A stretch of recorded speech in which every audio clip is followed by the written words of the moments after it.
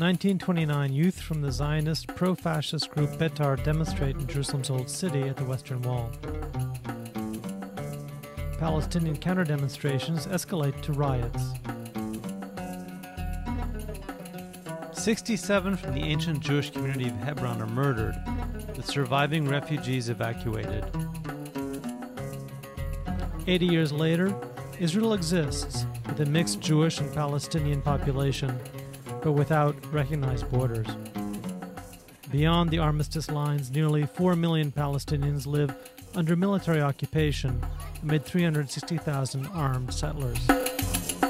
In 2005 and 2006, the Council of the National Interest sent observers to the Palestinian presidential and legislative elections. The following documentary is one result of those missions.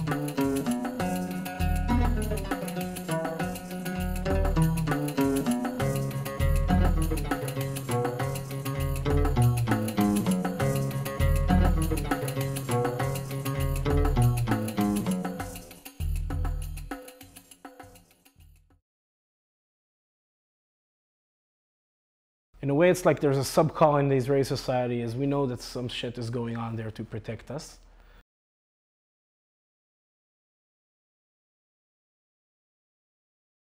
But please don't bring it back home.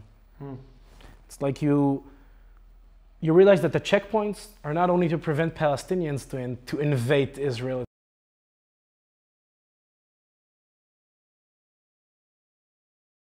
It's also to prevent the reality from the occupied territories to invade Israel.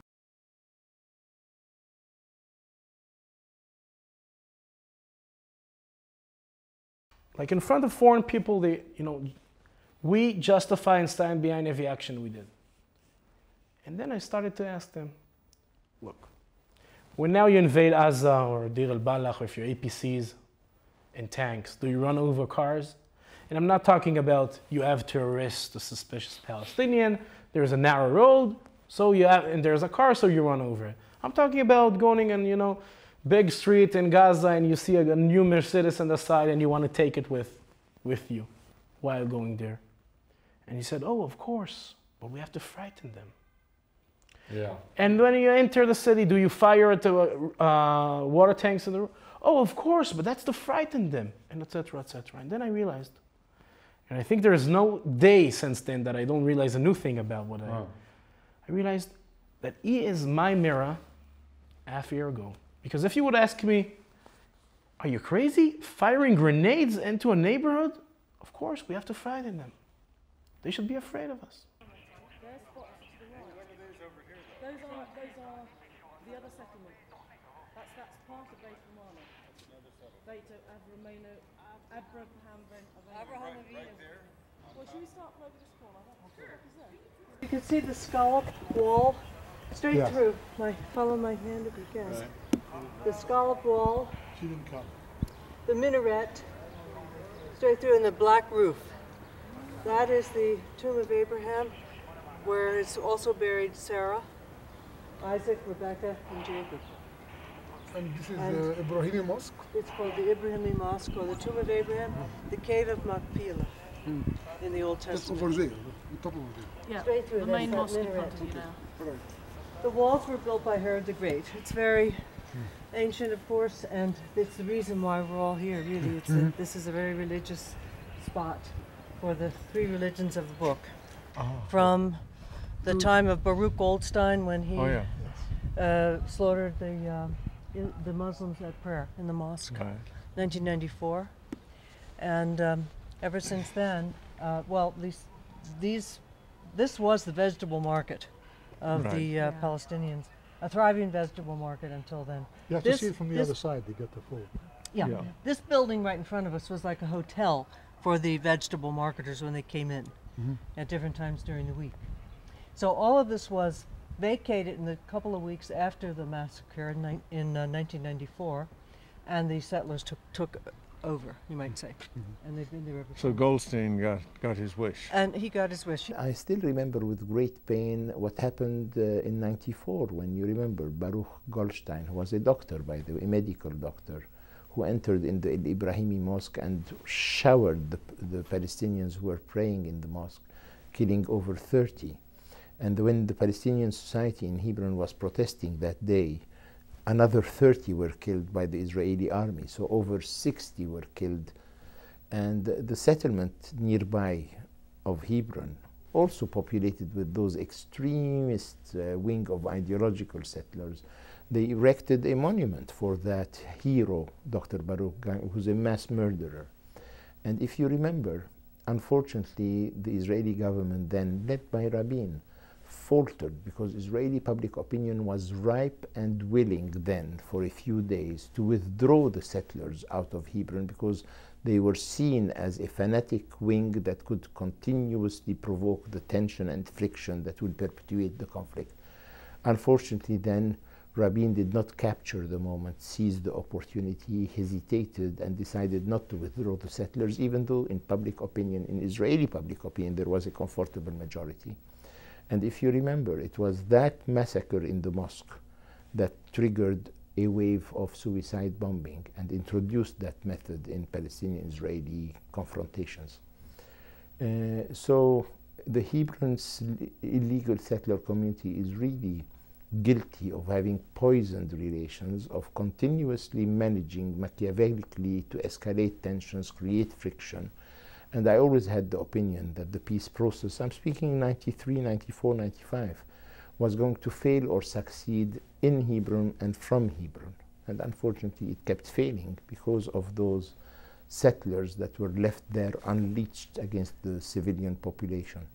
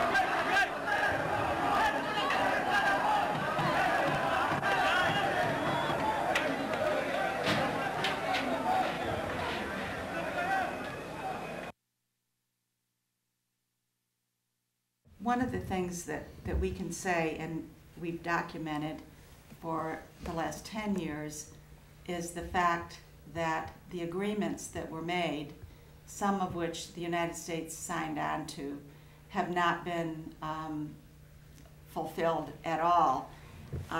Shuhada Street was supposed to be open to Palestinian traffic, and if you were up on the roof, you saw that it's not only not open to Palestinian vehicular traffic, they can't even walk on it for the most part. And now there's fences, all gates and walls all around the old city is locked in. USAID paid for the infrastructure. This was all part of the Hebron Protocol in January of 1997. And none of this has been, the vegetable market was supposed to be reopened, the largest vegetable market, the largest wholesale market in the southern part of the West Bank. That was part of the Oslo II agreement. And not only was it not reopened, a few years ago, Israeli settler activist came through and they burned shops in the old city. We've kind of witnessed all of these things, and the situation just kind of getting worse and worse. Even though it's quieter than it was a few years ago, this is a ghost town. It's not a good quiet. We used to have a lot of neighbors. We had neighbors upstairs, we had neighbors across the street. The neighbors across the street, it became a closed military zone. Israel made it a closed military zone, built the wall, welded the shops shut, and that enclosed the city in such a way that people were afraid to live here, because how could they send their teenagers to school in H1 if soldiers would be stopping them at every point, and they would face arrest or harassment or at least detainment, and sometimes worse.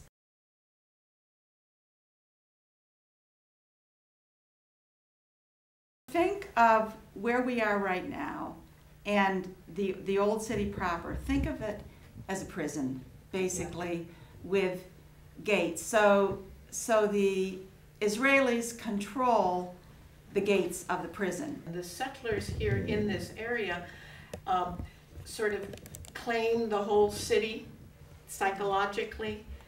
So anything that's near them, or if you go down into the souk, you'll see that there's had to be some netting put in because the Abraham Avinu settlement people were throwing garbage down just into the alleyways. So there's, for me, it's a shame that these 420 some settlers here with, what is it, 1,500 soldiers to protect them, is holding this whole city really under siege. Mm-hmm.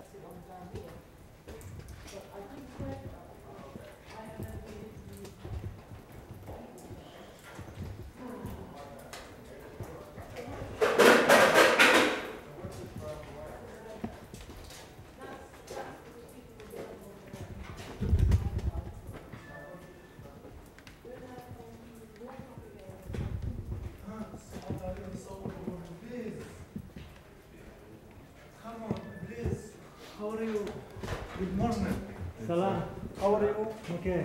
Where are you from? American? American? Yeah, we're election observers. To welcome to Abraham Avinu, to Abraham Mosque. Abraham Mosque, very good. Come here. Come here, little.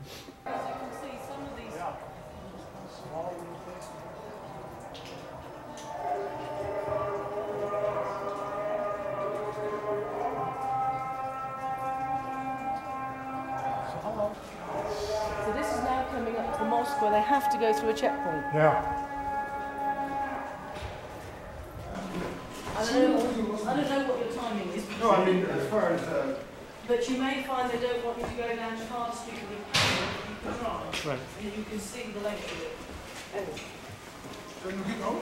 Yes? This side. That was my main question. Can we get out? Yes, you can get out and over. I shouldn't know. Well, what's the purpose of this? You can see them all. No, but what's the purpose of the turnstile? You ask them that, not me. What's the purpose of the turnstile? It's to generate Security. When you do this, you light up another Israeli checkpoint.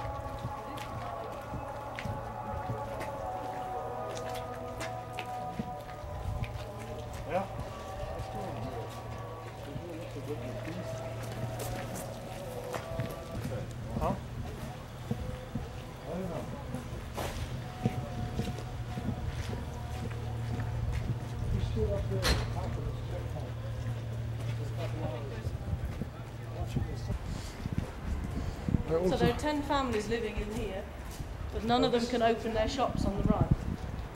Oh, in here, see that?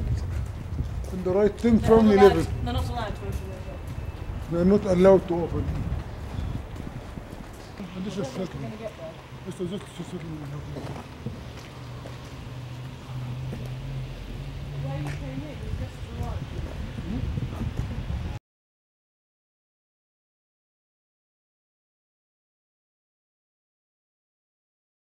So what is it?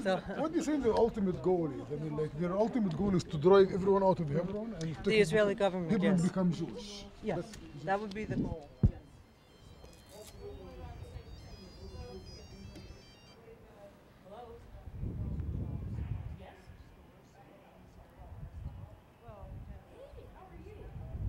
Before 1 year, this mountain was full of trees and forest, and it was green. And now you see all of its settlement.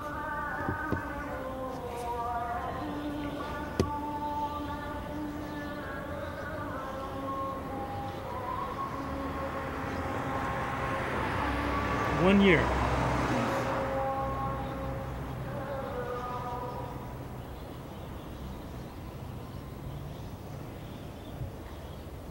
You see the road between these two mountains, that road. Yeah. They do it this year for 2 months only to separate us between Jerusalem. And there is a big wall between near the road, so we can't go there. A fence, a road, and a lot of fence. Oh, I not see. Yeah, I wall see. here. Here fence, but on the other side the wall, road and a big fence. We can't go there. And they refused us to. If we want to build a new house now, it's forbidden for us. This is near the road. We can't build. That the construction there, the dirt, that area. Is that the settlement? Is that new? A new yeah, building? Yeah, all of it is a new building. This For the settlement? Yeah, this is 2004 they built it last year, and they all they are building now. They are continuous building to make it bigger and bigger. It used to be a forested hilltop. Yeah. Like you see the other months there. Yes. Big, all of the trees. This is like this. And these were among the most heavily Yeah. forested hilltops in Palestine. Yeah. So they cut the trees? Yes, cut the trees and make the settlement. They choose the highest and the beautiful lands and make their settlement. This church is forbidden for us. It is the beginning of Jerusalem. And we are usually to visit her, but now we can't because it's after the fence. And the Green Mountain is the beginning of Jerusalem. This is settlement, Abu Ghanim, and behind it there's Abu Dis. Abu Dis village now is between her and between Jerusalem. There is a big wall, forbidden for Abu Dis people to enter Jerusalem, and this fence is continuous for the big wall.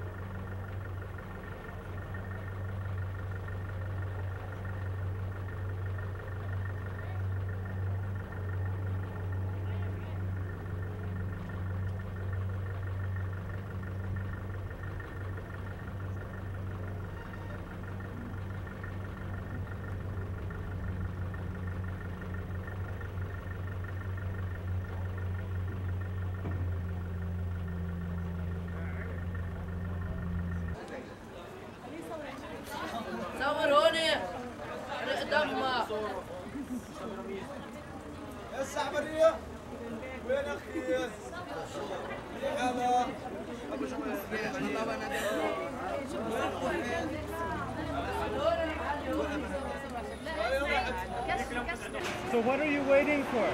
You speak English?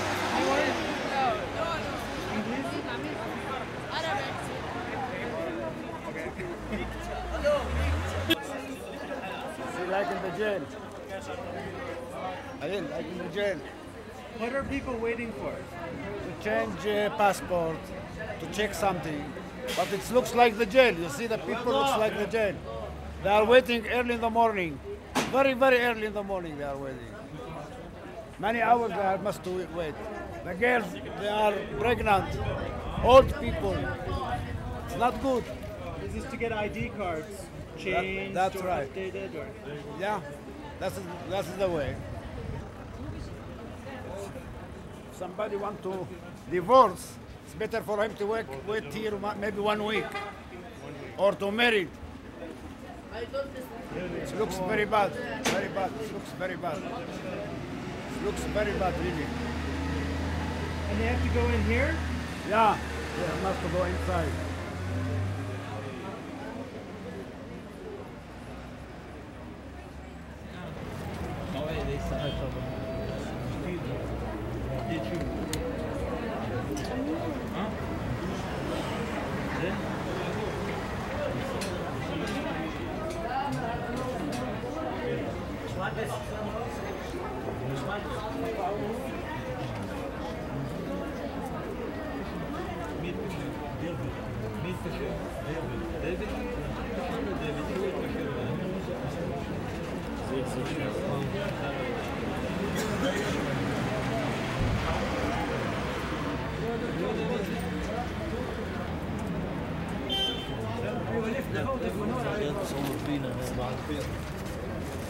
اسمعونا شغلة اسمعونا زعلان تعالي تعالي خلي مرة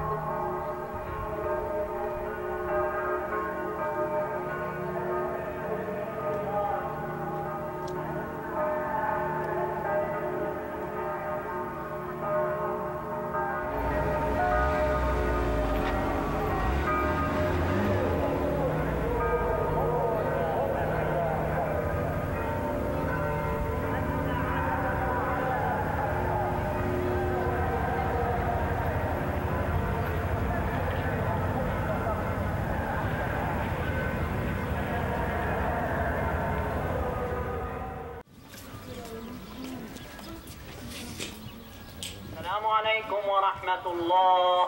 السلام عليكم ورحمة الله. السلام عليكم ورحمة الله. السلام عليكم ورحمة الله. شوفنا سجلنا يرحمكم الله. شفتوا الصورة؟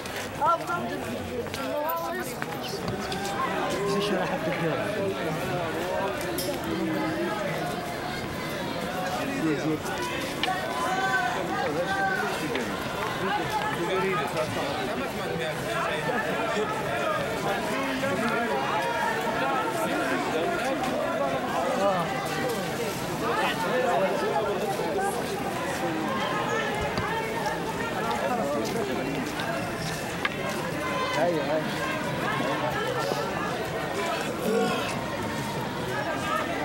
صون صون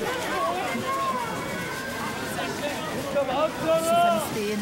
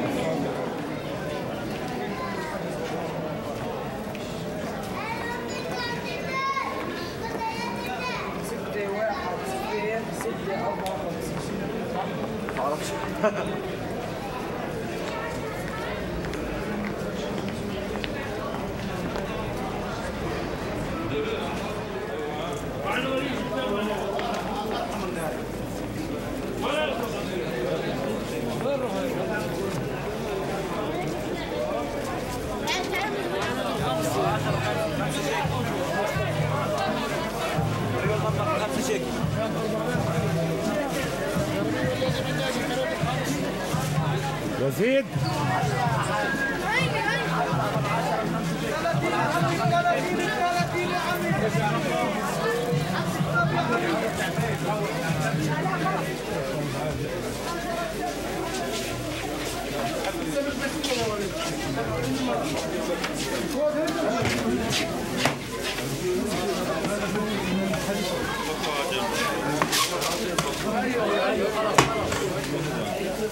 يلا أنا جبنا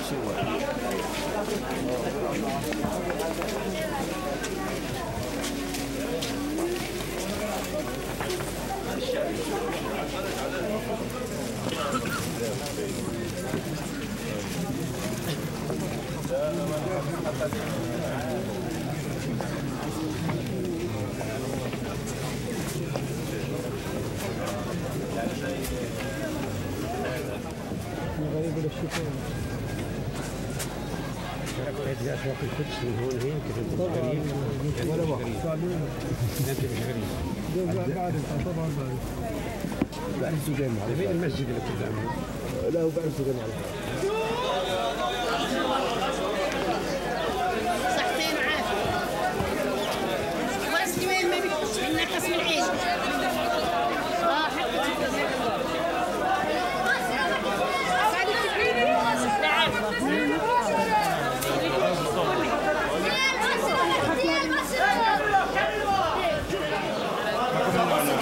واجه حسين مع لبن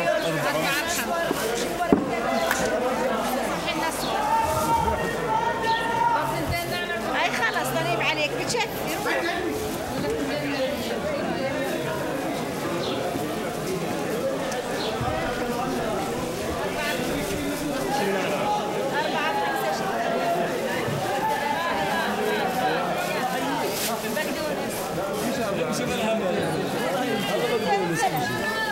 هاي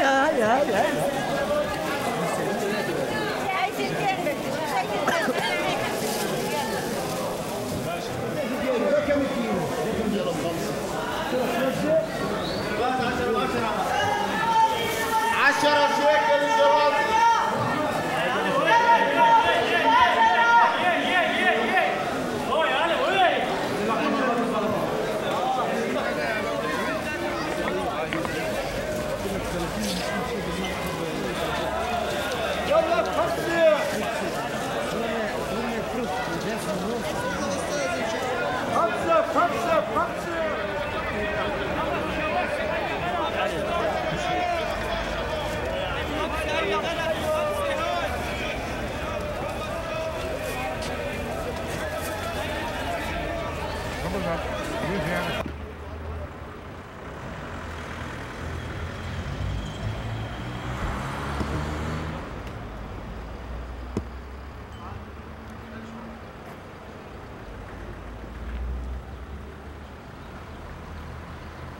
Do you see him? The black gate right there. It's a black gate. It's between East and West Jerusalem, and this gate cross the Al-Azariya from Jerusalem. If someone try to enter from side to side, he have to jump from this gate, and if the soldier, the army catch him, they will shoot him right away, or they arrest him. Because this means West Bank, another side means Jerusalem.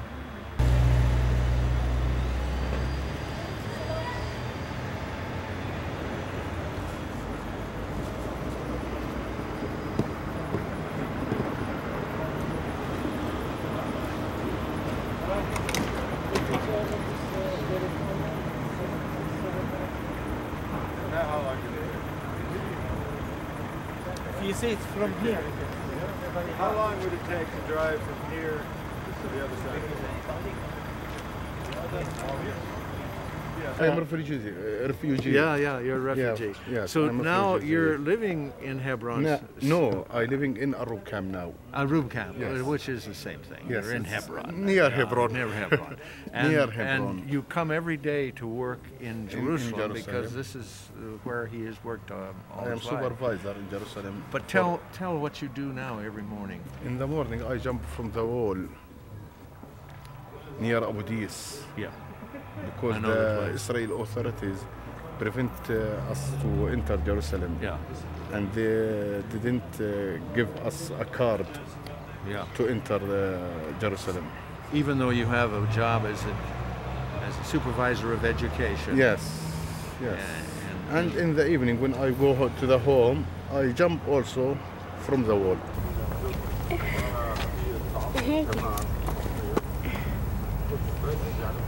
حتى التوت حتى التوت خليني أنا أقولك حتى التوت أنا عدنان حتى التوت حتى التوت حتى التوت Could you walk down right by the wall? حتى الكوت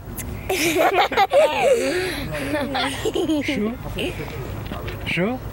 حتى القدس شو بتقول له؟ حق القدس حق القدس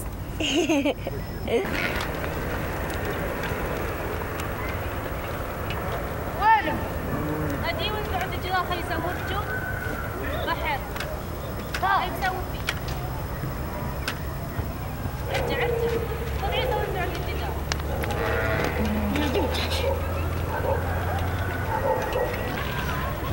ارجع عيد ارفع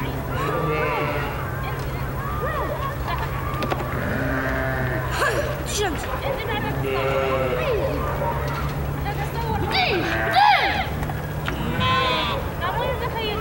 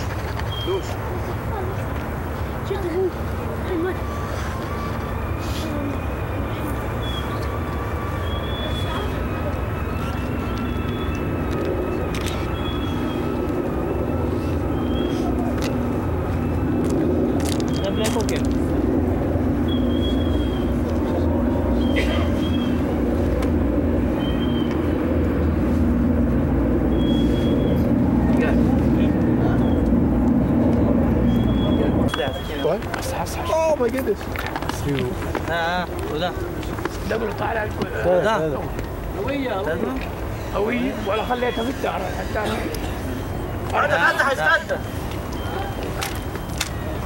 تفضل. It's a Kodak moment. I missed it. Nice camera. Very, very nice camera. Oh. So you're 18 and a half years old, and you're from Russia. I was born in Russia. Are you artistic? Musical? Paint? Very well, I bet. Where are you from?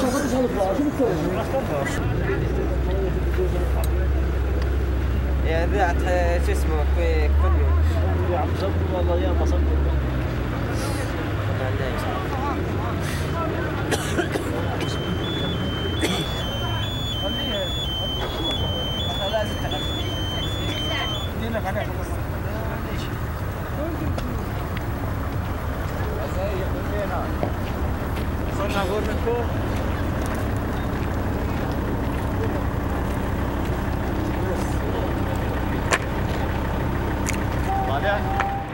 You have in the distance East Jerusalem, and you have these hills that are empty except for Bedouin, and nobody will consider them as being on the planet. Those hills are E1, and that's what's due to be filled in. They're building the hills over here, the empty hills, all of them. Everything you can see that is empty is E1. It's 12 square kilometers. The actual building of 3,500 units that is planned is on that hill over there and the next one. That's the first phase. So we're actually in Ma'ale Adumim, this city due east of Jerusalem, as you saw on the road when we arrived, 10 minutes away, by a new settler bypass road. For settlers only, we call them apartheid roads, that goes under the Mount Scopus in a tunnel there. So this settlement city was in 1991 15,000 people. It's now 30,000. But what you see ahead of you there is a development that is going to 50% increase the population within a year or two.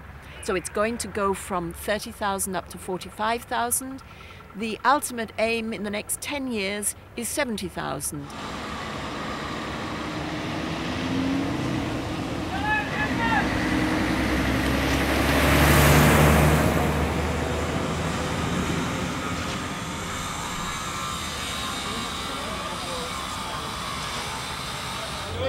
علوت بيت حنين الشافات علوت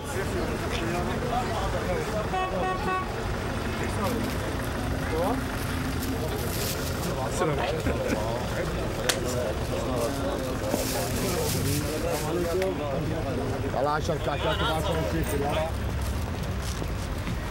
علوت صالوت صور يلا 10 ب10 يلا بشيكي يلا 10 ب10 يلا بشيكي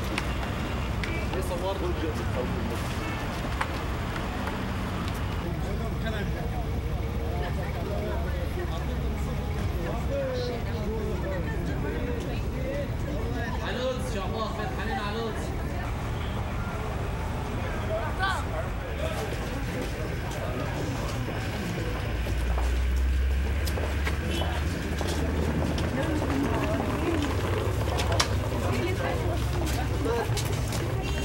Keep going.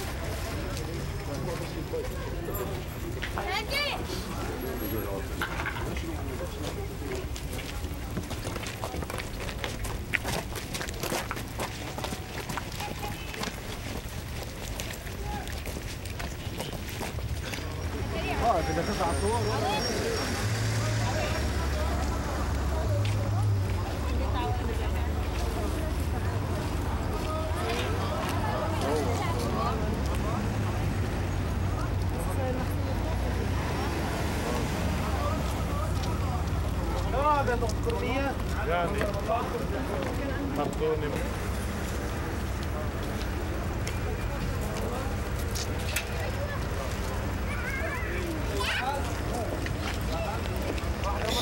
ألف مبروك عليك STD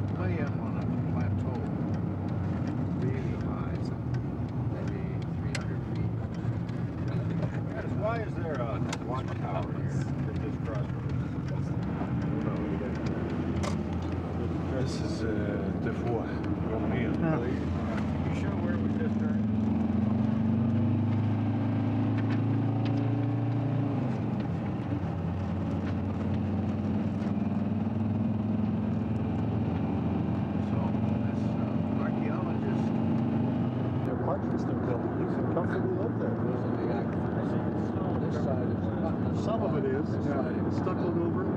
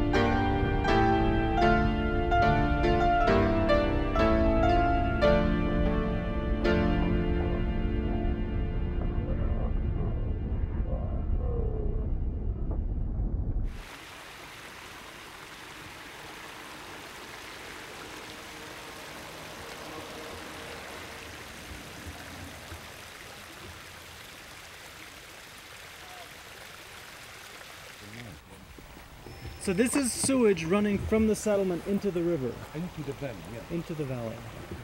It's you drive on this kilometers Yeah. where it's all planted with different vegetables and fruits in this valley. Historically, the people of the area here were living on this valley. Now they can't do anymore because the fresh water that come from the springs is already polluted with the sewage water that you see here.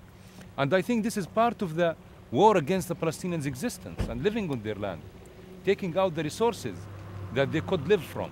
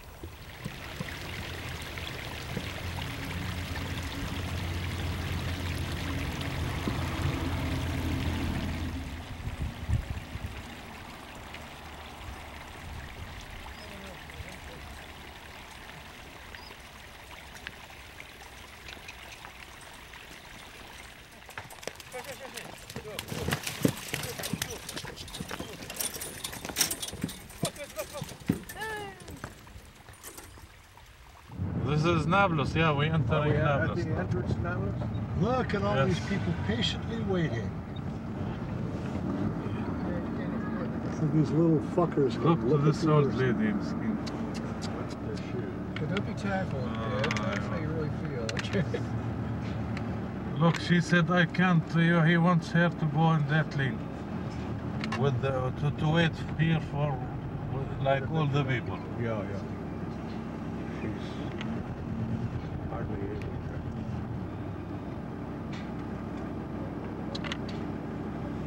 He's gonna let her go? Oh, kiss his hand. That's great. Oh. Go ahead, I hope you're taping. Yeah, I'm taping. I haven't seen one like that. Ed, can you take a picture? Oh. Sorry. It's too late.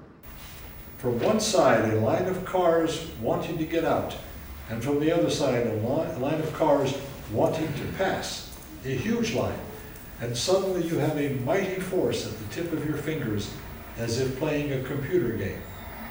I stand there like this, pointing at someone, gesturing to you to do this or that, and you do this or that. The car starts, moves toward me, falls beside me, the next car follows, you signal, it stops. You start playing with them like a computer game. You come here, you go there, like this. You barely move, you make them obey the tip of your finger. It's a mighty feeling. Look at that, to the right side.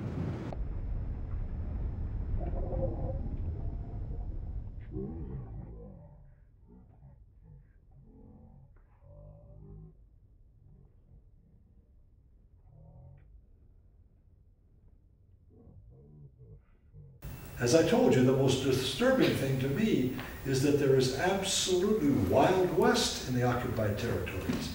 Brigade commanders, regiment commanders, company commanders do whatever comes to their mind. No one checks them. No one stops them. We got in for many nights in the Nablus Kasbah, and our firing orders were between 2 to 4 a.m. Anybody spotted in the Kasbah is doomed to die. These were the words, doomed to die. He wasn't a Zionist lover, don't worry. A man who walks in these hours in the Kasbah of Nablus, he's not armed. Don't worry, he probably had in mind a terrorist agenda.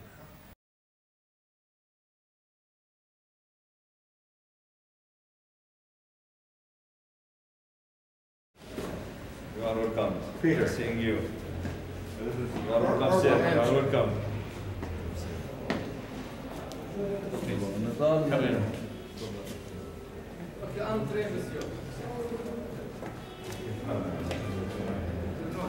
This wall, it affects the relation of Palestinians themselves. It's a separation between Qalqilya as a center and the nearby Palestinian villages. We have about 32 Palestinian villages.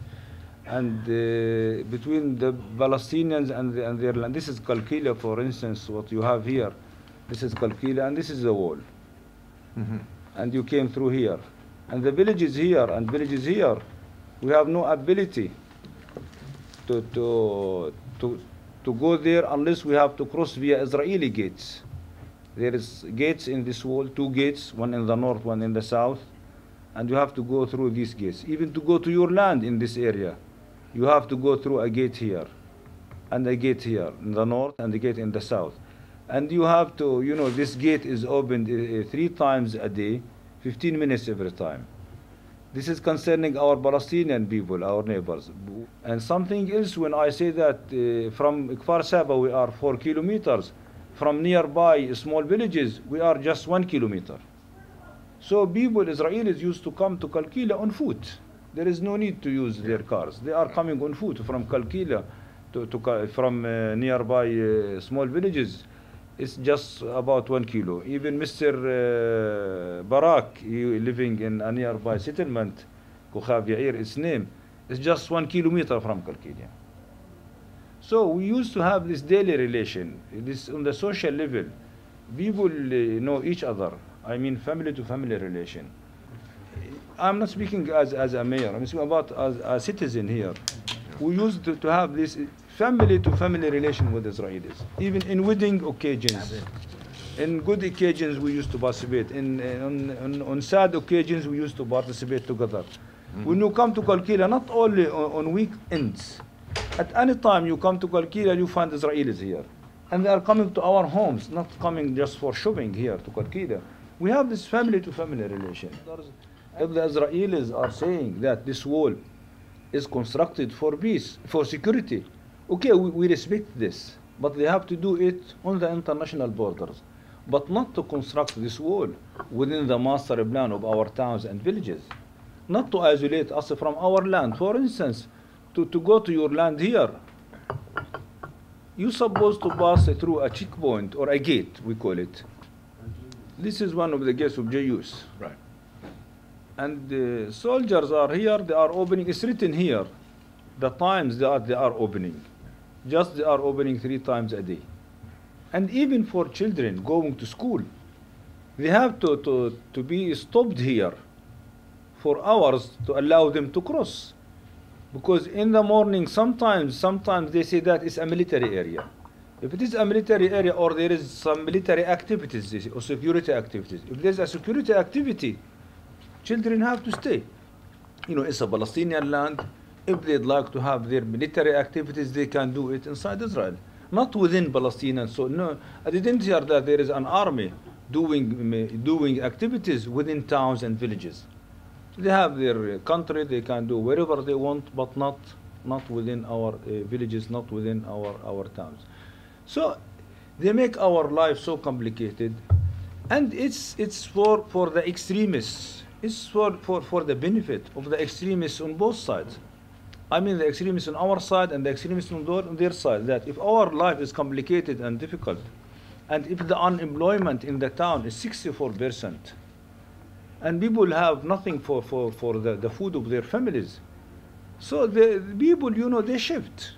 From the moderate parties, they shift to the extremists. Other religious or left parties, you know, accepting the idea of, you know, of military resistance. Well, in Qalqilya, we have 50% of the water in the West Bank is in Qalqilya area. And this is one of the reasons why the Israelis, I can show these spots, there are 19 aquifer wells, these spots. They are on the other side of the wall, these ones. And these spots here, they are also wells of water. So now, 32% of our water is on the other side of the wall.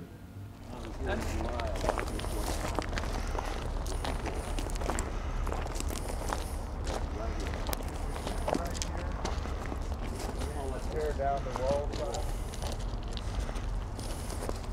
Stand up there, young man, and I'll take pictures with you. You'll do the same for me. Can you get the whole wall in? No, I'm just going to get this part and then move. Oh.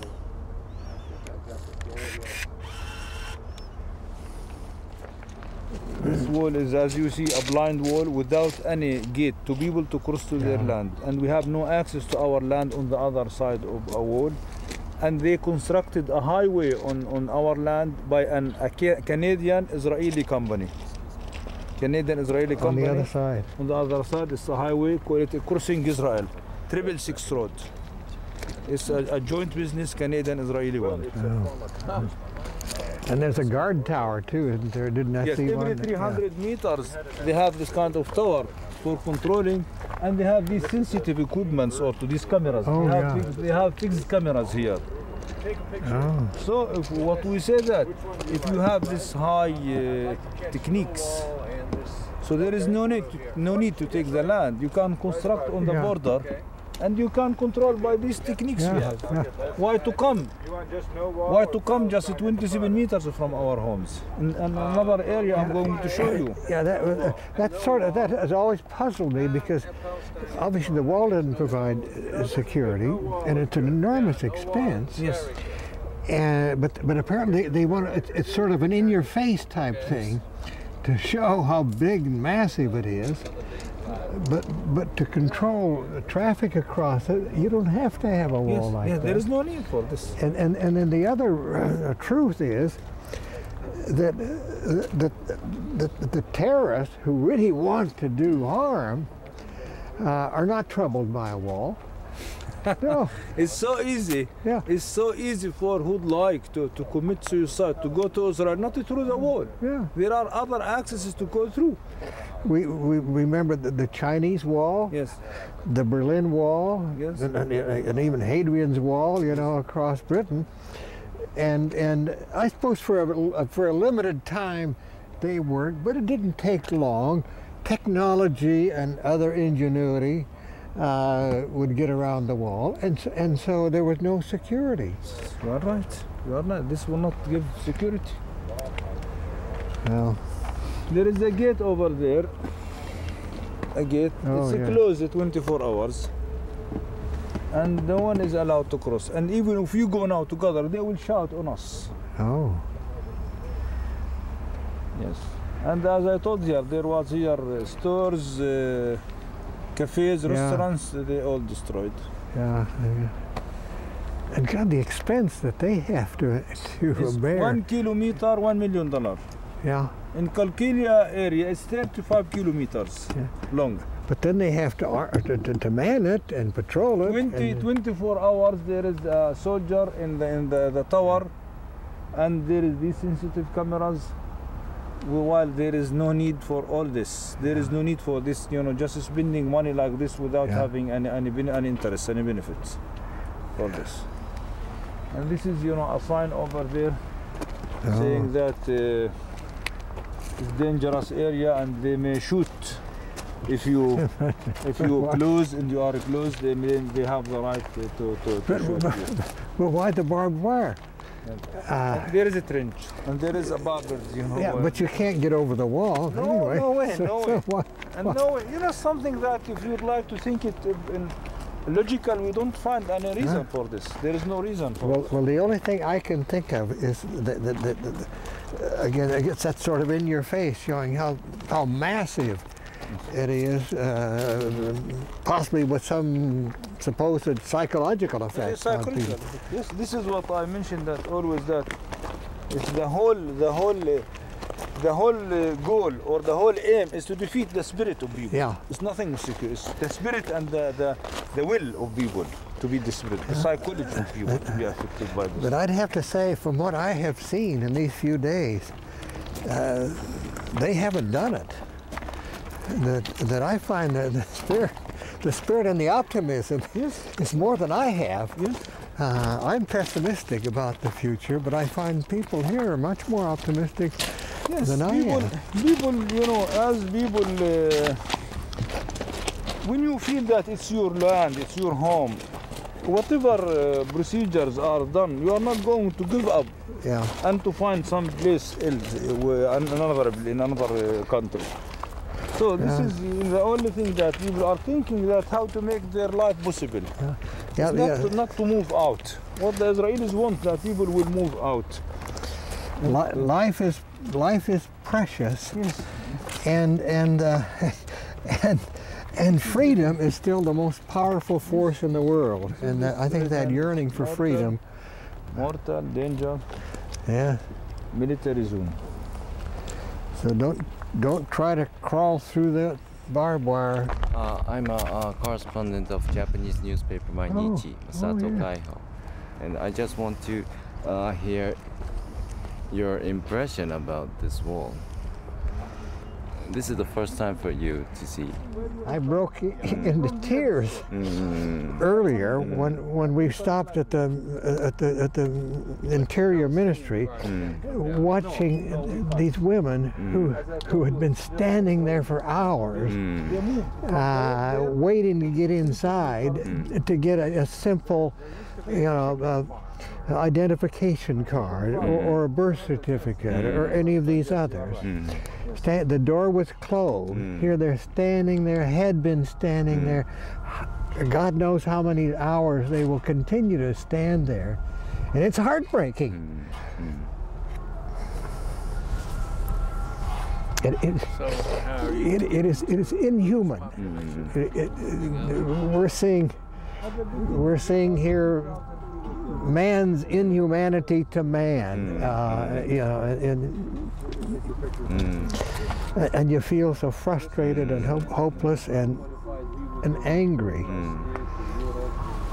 And what do you want to appeal to Americans after you go back to the United States? I think the key is to help them know what is happening here. People talk about changing American opinion. I don't think most Americans have an opinion because they don't have any factual basis to have an opinion. And so I think the best thing we and others can do is to help them understand just what the facts are, what is happening here, and how the Palestinians are being made to suffer, innocent Palestinians. And the Americans have a sufficient sense of justice and fairness that if they know the facts, then they will form opinions, and those opinions can be translated into decisions by policymakers that will hopefully force American policy to be more even and fair in this area, which would mean the end of the occupation and the beginning of the promise of a new life for the Palestinians. This is Mr. Israel. Welcome. Hanson, how are you, sir? Good to meet you. Nice to meet you. Try the free-hand approach here. Both of you second. All right, whatever. Yeah, whatever. Okay, let me get out.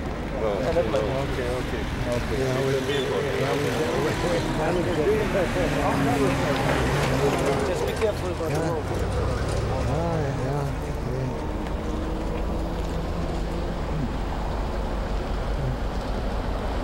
All right. Try it again.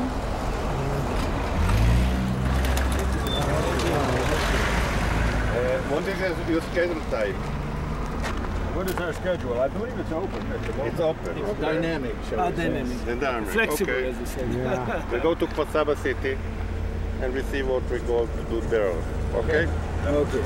Okay. Okay, so bye-bye. We'll see you. Okay, thank you. The mayor of Pasaba? Qalqilya? You can do it. It passed the border a lot of time. With permission. With permission. You haven't now? No. If you can, it's all right. Okay. We don't have permission. I have to ask 2 days before. Within 48 hours, they give permission. We have. So we leave you here. Okay, bye-bye, sir. Thank you so much. Okay, bye-bye.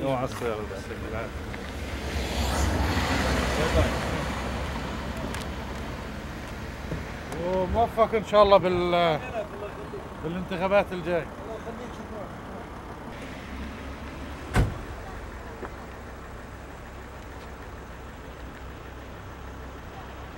Now you are standing in Fasaba city, belong to Qalqilya city, and the green line pass here. It means it's only two cities nearest. Pass between them. Between the green line. I don't talk except Jerusalem. And if I know the people in Qalqilya, I know the people in Fasaba, I know I am very optimistic about the relationship between the two cities. Not only relationship, I talk about economic and everything. We tried before, we tried after Oslo. And if people say it to you that Oslo is fell down, I told you it's not successfully, but it was successfully. What do you think of this policy of what do you mean about of the wall and the expanding settlement? I don't think that they have to build the wall, but if the relationship between Palestine and Israel will be okay, all the wall will go down. But I'm very optimistic, and I feel that something go on, something good happen between the two countries. And I don't care about Palestine and Israel. I don't care about that. I care only the relationship between Qalqilya and Fasaba. And I tried before. We tried before. It was successfully, and I'm sure in the future will be very good relationship between the two cities. And you can help us to do it, because as I told you before, after the Oslo agreement was here. Very, very good relationship between the two cities. And if a little help for outside, we can do it. We can do it as Fasaba and Qalqilya, and Israel as Palestinian people.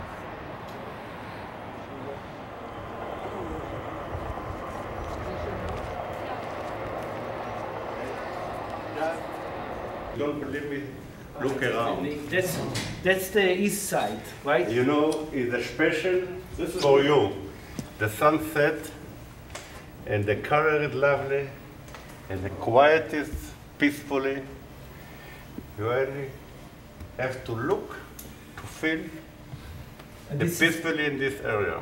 I don't know if you know, but we have underground water. Yeah. Between the mountain until the road, not far away from here.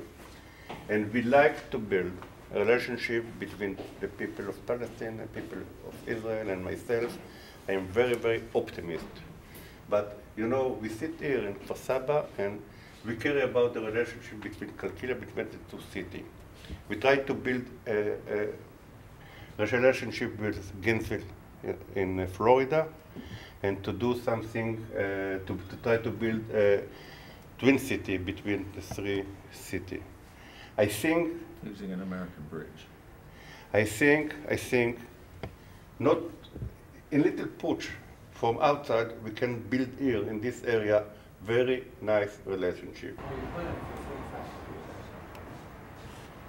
This area is known about the orange trees. Orange trees. Yeah, that was that's called Sharon area. You know, if you divided the center of Israel, this is Sharon area. It's between the north and the center, and it's well known about the good oranges here. Yeah.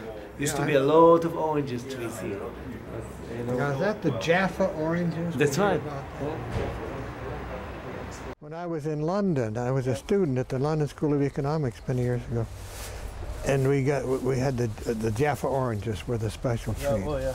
Yeah, that's plenty. That's fine? Yeah, that's plenty.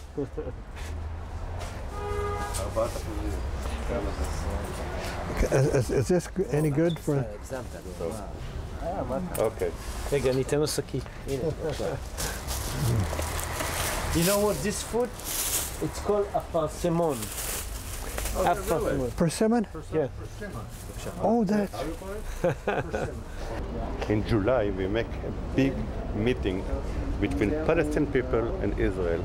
More than 1,000 Palestinian people standing in Qalqilya city, and 400 or 500 Israel stand in the, and we talk by phone each another. Yeah.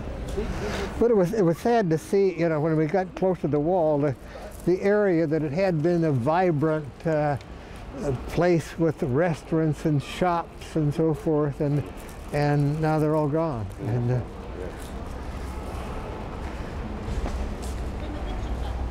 in the 2005 Qalqilya municipal elections, Hamas swept every seat. The thing that really touches me is I see on the other side, I see these happy little Palestinian children, and then I see the children that we saw here. Same kind, happy. Sure. They look to us for their future. There is no permission. It's under here. There's They no are guarantee. trained. They are in good condition. You can't come. In bad condition, anything. sit down. No It's way. up to the soldiers who are standing on the checkpoint. Do whatever he wants with everyone. I who have passes now away. permission. I took it something today. I received it. Can we see it? Oh yes. Permission. That would be fantastic to see that. What do you think of that? And it took us more than 4 years to have that permission. We did not have any permission. Yeah, absolutely. No, his mother, you know, we can't just want to visit her anytime. It's impossible to do so. We have to go by checkpoints and checkpoints and checkpoints. This is permission, you know. And the first time they gave it to us for 4 And years. this took 4 years. This took 4 years to get. Yeah, we did not have This is that permission. This is permission to go to Barta. You know, here for a clinic in Barta. And it's how many kilometers away? Here from 20 kilometers Less than from 20 here. meters Less. I have permission to go. I took it from the 1st of January. Right. The 5th of January, you see. This It is to expired. go to Barta Jenin. It's a a village near Jenin. in the line. You know? The And it expires? Does it expire? Or is Yes, it it's expired for 3 months. Just for 3 months? Yes, from here, from And it's for him the only. January to April. You only, nobody else? Yes, for me as a doctor, yeah. لكن ما السكر. Okay. This is for my work, just for medical reason. Wow. This Goodness. they have 2 or 3 villages which are closed. Yes. All the people who lived in these villages must have the permission to go outside and inside it. It's surrounded by And we gates. as a doctors visit them monthly or weekly to Right. treat people How there. many people live in these villages? Few, about 7,000, 10,000, not more. And they have to go inside In and every outside through a village. gate, you know, every day. This gate every is day. opened from 5 o'clock morning to 10 o'clock At night, 10 p.m. So they ask the doctor to come to them because they just can't come and go. So they ask them, please come to us so we can be treated. And we make this permission to go. And it's not in the green line, it's outside the green line. Outside the green line. Yeah. It's on the line. It's on the line. On the Part line. of it is inside the green line and part of it is outside the green line. But the wall takes it all inside inside Israel, let's say. That was a statue made by a German artist, I think, and it was part of the demolished cars and demolished houses, and there was a demolished ambulance that killed Dr. Khalid Suleiman.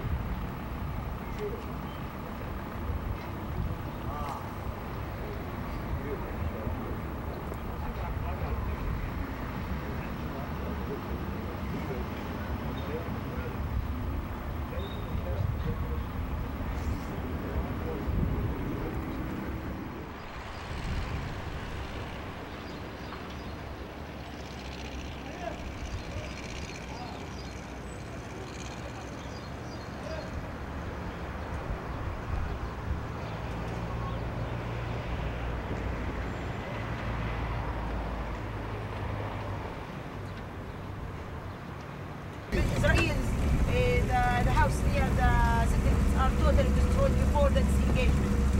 During the last intifada. Yes. It is the widest settlement inside Khan Yunis.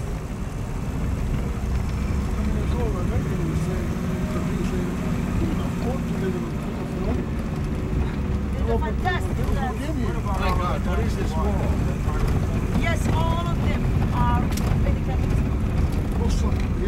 Yes, and inside. Now, what's on the other side of this wall? Inside there, the destroyed building of the settlements of the medical.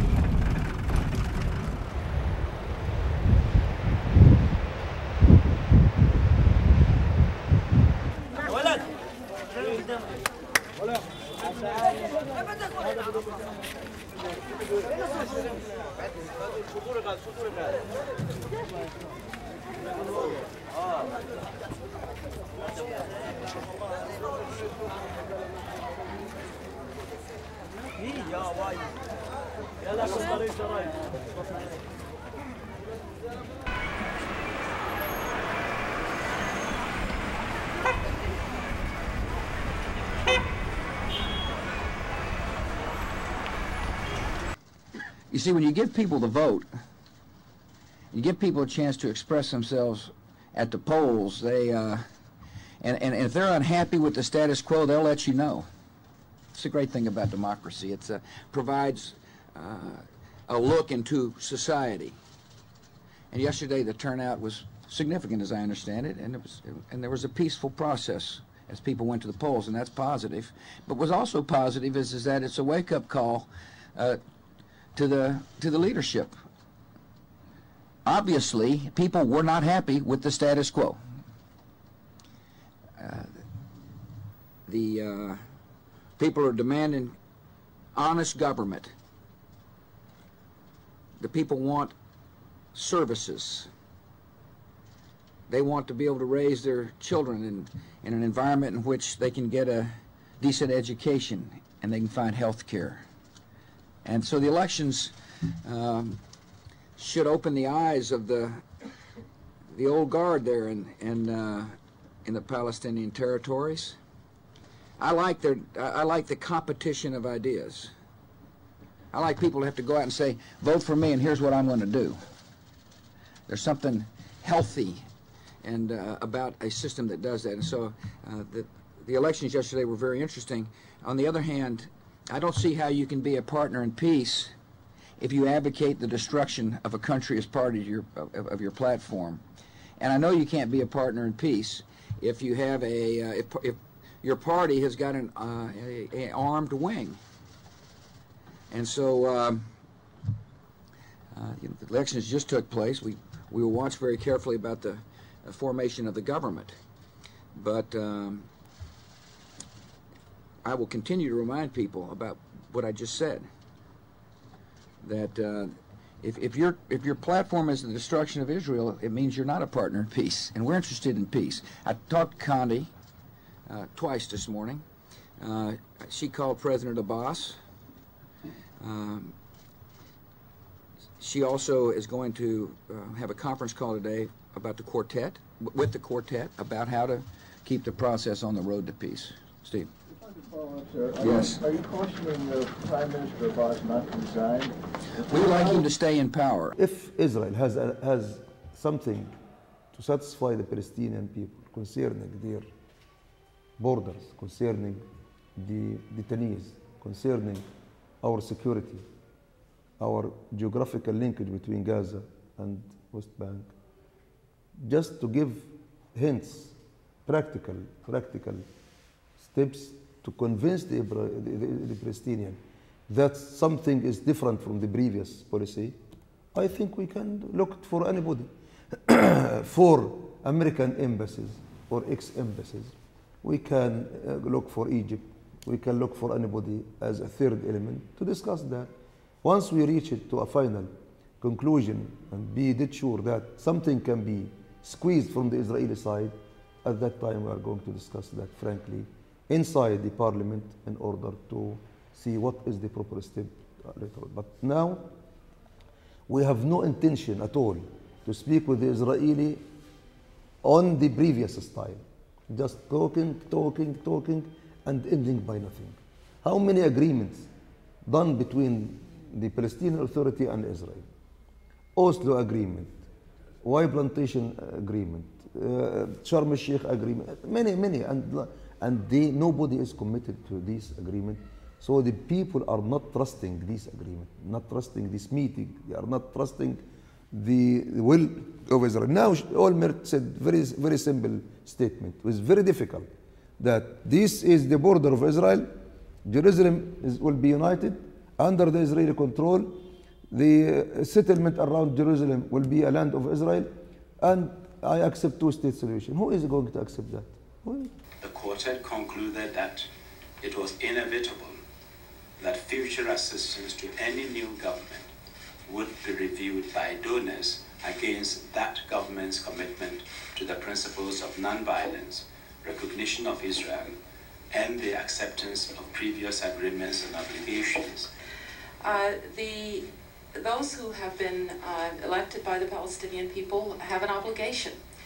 And that obligation is to speak to the aspirations of the Palestinian people for a better life and for a peaceful life. Now that peaceful life can, the quartet has reiterated, be achieved only through a two-state solution that recognizes the right of Israel to exist, that is commitment to nonviolence, that undertakes the obligations of the roadmap. And I should just mention that there are a set of obligations that have been taken by Palestinian leaders over more than a decade, and those obligations are noted here. It is incumbent now on all to insist that any future Palestinian government will indeed live up to those obligations, and that is what we have done here today. After the election, after the vote that chose Hamas to be the representative of the Palestinian people, as my brother Khalid Mishal said, we are stick to the demands of our people, and we will never put them aside. I mean, the demands of our people. I would like you to know, and to reflect also to the people in your countries, that when the American administration stresses on us or on the Arab governments also to put pressure on us to confess, to recognize Israel first, this is really unjust condition. And if they boycott the aid to the PA, that means one thing, that the people of Palestine will have no other choice just to defend his rights, to defend his people, and to struggle for to get these rights. So the climate will be in the whole region unstable. I would like to stress that if financial aid is stopped about our people will have no choice other than to struggle and to continue the struggle. And that will, will be reflected on the whole region. Following the 2006 election, the U.S. and Israel supplied Fatah security forces with rifles, money, and training while applying sanctions to the Hamas-led government. Hamas fighters kidnapped an Israeli soldier, Gilad Shalit, triggering a bloody but inconclusive regional war between Israel and Lebanese resistance fighters allied with Hezbollah. In 2007, Hamas routed Fatah security forces from the Gaza Strip. Israel declared Gaza a hostile entity and laid siege to the territory. In 2008, Egyptian intermediaries facilitated a ceasefire between Hamas and Israel, temporarily ending cross-border rocket fire from Palestinian militants. At the conclusion of the ceasefire agreement, hostilities resumed, resulting in the most devastating attack against Gaza in history.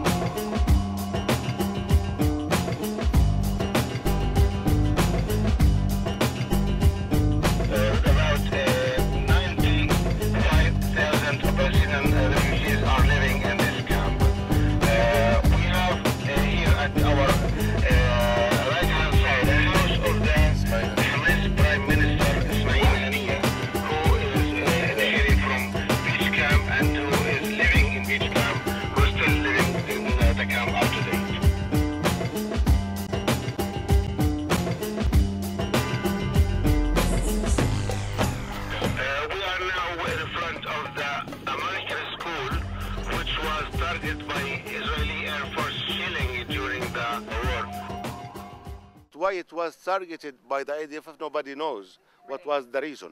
There were no resistance here, there were no people even, and there were other Palestinians.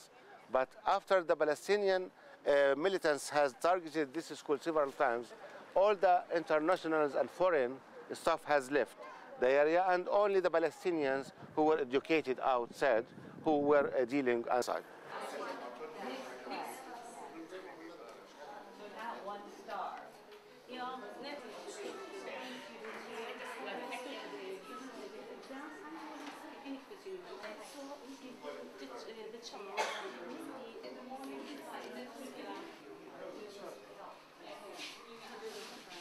Actually, we faced a lot of cases that have been affected strongly after the war. They were screaming, they were crying, they were shouting. Some of them were going separated from other students. So we have different cases.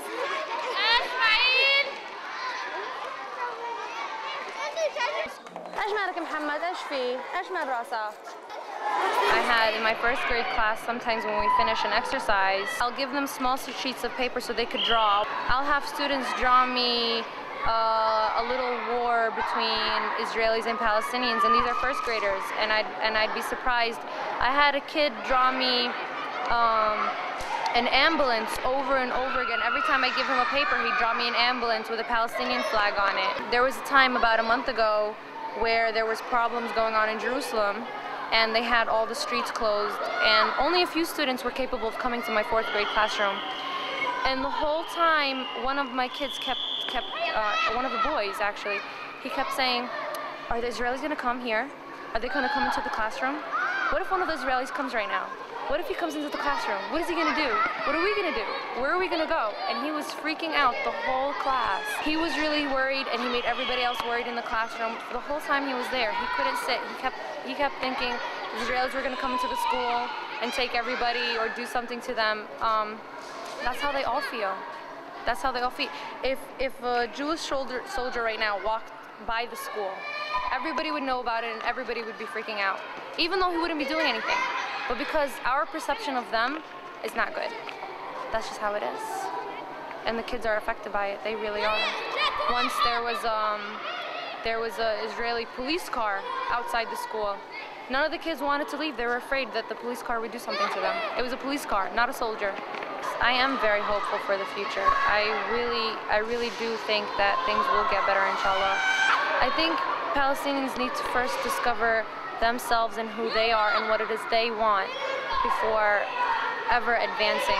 We don't know who we are. We don't know what we are. People think that it's only the Palestinian problem and that's it. It ends there. No, we also have to deal with ourselves, and then we can go on from there. That's what I believe. But I do think it's going to happen. I do believe it's going to happen, inshallah.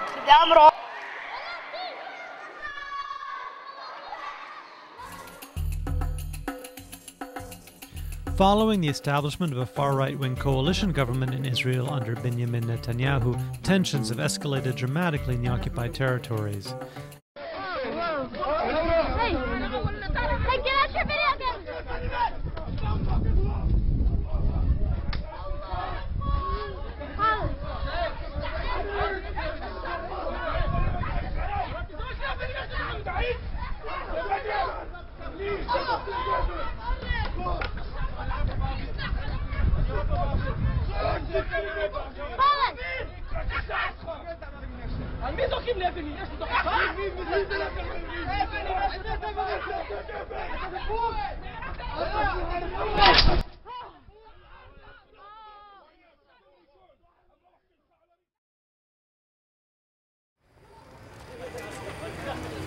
جميلة. وين بتصور؟ استنى طول بالك اخوي. حبيبي. ساعة رئيس المعترضات يرسل قرار محكمة العليا الإسرائيلية القاضي بعدم